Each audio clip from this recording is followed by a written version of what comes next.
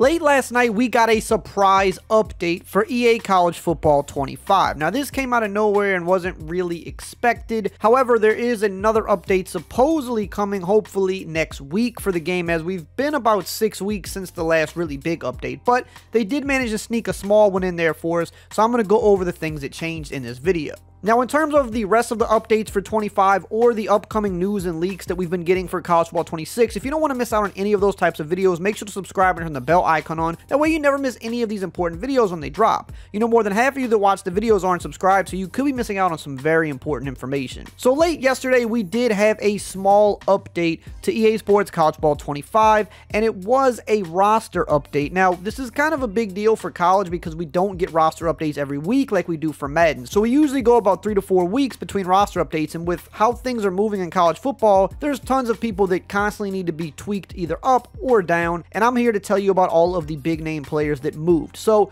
we're going to start out with the first player in the top 100 that moved, and that is going to be Will Johnson, the cornerback of Michigan. He actually went down one to a 96 overall, so now he's technically the second highest rated corner in the game, or maybe the first highest depending on how you look at it, because Travis Hunter does play both ways, but he's listed as a wide receiver in the game. But Will Johnson is now technically, I guess, the second rated corner in the game. Next up, we've got Shedeur Sanders, who was already the highest rated quarterback in the game, and he goes up yet again. He goes up 1 to a 95, so previously he was a 94 overall. He'll probably be the first QB taken in the draft, and he's had a pretty good year. Next up, we've got Abdul Carter of Penn State. He went up 1 in this roster update to a 95 overall, and I think he is now, or maybe he was already, but I believe he is tied for the highest rated edge rusher in the game. Next up, we've got Xavier Watts, the safety from Notre Dame. He went up 1 to a 95 overall in this update, and he also got a speed increase plus 1 to 87. So anytime you get a speed increase, that's pretty important because speed is everything in these games, so he is now a little bit faster as well. Speaking of Penn State, Tyler Warren went up plus 2 to a 95 overall, and he is now tied for the highest rated tight end in the game. Before this update, it was Fanning Jr. who was the highest by a couple points, but now, after the way Ty Warren has been playing, he has now got brought up there with them, which I think makes sense because I think he's probably gonna be the top tight end drafted this year. Maybe Loveland still could be. I don't know. I guess it's kind of a toss-up between those two in my opinion, but Tyler Warren has had a really fantastic season. And speaking of Harold Fanning Jr., he actually did go up as well. So before this update, he was a 94 and Warren was a 93. Harold Fanning went up 1 to a 95. Warren went up 2 to a 95. So they both did see an increase. Next up, we've got Malachi Moore of the Crimson Tide. He actually went up 3 to a 95 overall. So he is now tied with Starks for the highest rated strong safety. But a plus 3 boost this late in the year is pretty big. Now, we're going to continue on with the other guys that went up or went down, but really quickly, I do want to shout out today's video sponsor, Underdog. If you're into sports and you like winning money, then you've got to be on Underdog playing their pick'em game. Basically, all you have to do is pick higher or lower on player stats, and if they hit, you can win some good money. But the thing I love most about Underdog is they give you free plays,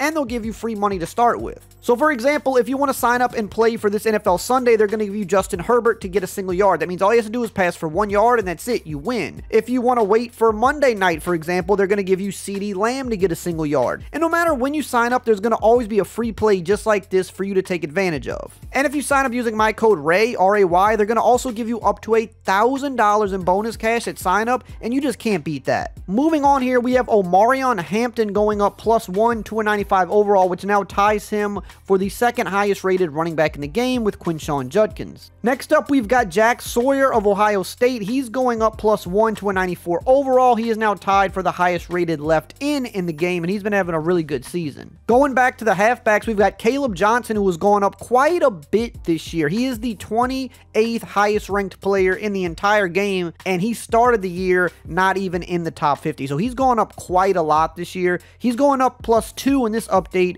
to a 93 overall. Next up, we've got Noah Williams, another guy that's going up quite a ton this year. He is in the top 30 ranked players, but before the season, he was outside of the top 50 as well. He's going up plus 2 to a 93 overall. He's now tied for the second highest rated cornerback in the game, or I guess technically third because Travis Hunter does still count as a corner as well. Another guy that's gone up quite a bit this year, we've got Nick Emanwari of the South Carolina Gamecocks. They've had a good season. He's had a great season. He's going up plus 1 to a 93 overall. Next up, we've got Ashton Gillard of the Louisville Cardinals. He's going up +1 to a 93 overall, so he's now in that upper echelon of those left ends in the game. Next up, we've got a guy that's going down yet again. Ollie Gordon going down 1 to a 93 overall. He has had not that good of a season compared to last year. He started this year as the clear-cut #1 running back in EA Sports College Football 25, and he has tumbled down quite a bit. He is the 41st ranked player in the entire game now,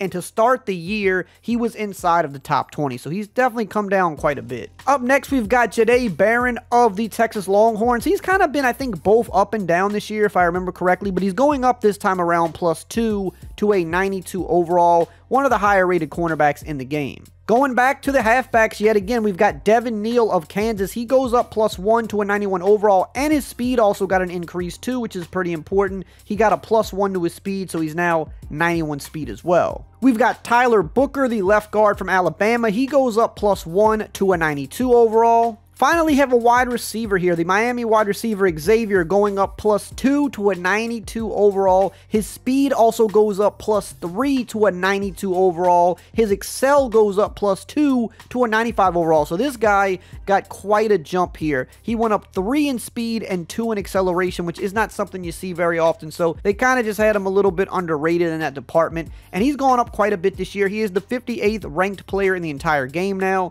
And to start the year, he was outside of the top 75. And here we have yet another halfback, Kyle Monangai. He goes up +1 to a 92 overall. A lot of halfbacks moving in this update. Up next, we've got Derek Harmon, who went up +1 to a 91 overall. I think this is his second time going up this year. He's had a really good season. And then we've got Sebastian Castro. He's actually going down. He's gone down, I think, quite a bit this year, if I remember correctly. He's going down in this update 1 to a 91 overall. He is the 87th ranked player in the game, but to start the year, he was inside of the top 50. We got another left end as well here. We've had quite a few of these guys moving around. Antoine Powell-Ryland, he's going up +1 to a 91 overall. Now, those were the top 100 players, but EA did put out some more graphics on their Twitter, and here they have the top 5 offensive freshman ratings update. So I don't know that all these guys moved up in this update. I don't think Jeremiah Smith or Ryan Williams did, because I believe they were already 90 overall, but this is basically the updated top 5 offensive freshmen. You've got Jeremiah Smith and Ryan Williams at 90,